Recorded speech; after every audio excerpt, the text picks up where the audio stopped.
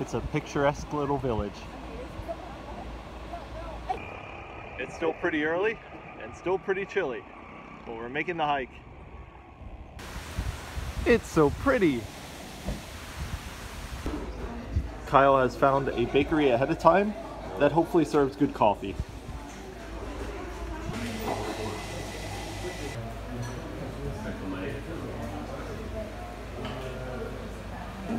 This is a cappuccino, and that is known as a pingado.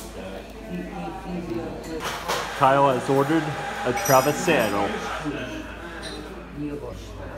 There's almonds inside. And egg cream.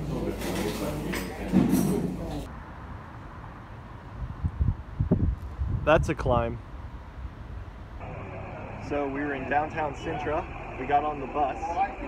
Now we're on top of the hill at Parque de Pena, and our bus ride was over 1 hour to go about 2 kilometers the way the crow flies.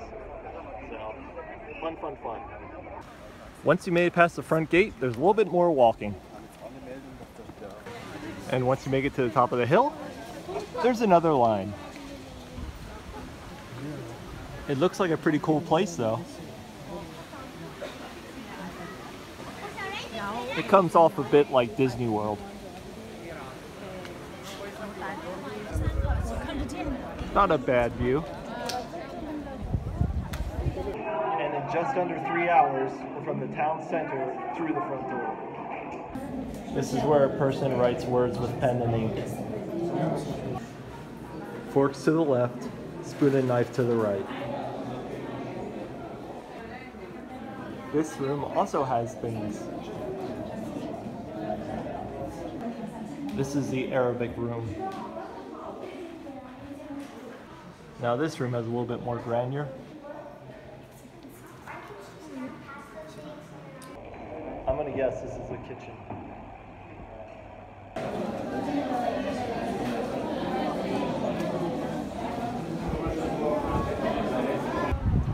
There's the tower. There's the ocean. Far off in the distance is New Jersey. Over there is the Moorish castle. So that was Sintra, or as little as we saw. My advice to you is, if you plan to come to Sintra and to do things as a tourist, just don't. Don't even bother. Okay, maybe in January or February, in the dead of winter when there's no tourists, it might be worth it. But otherwise, with these lines, it's not worth it. She's green.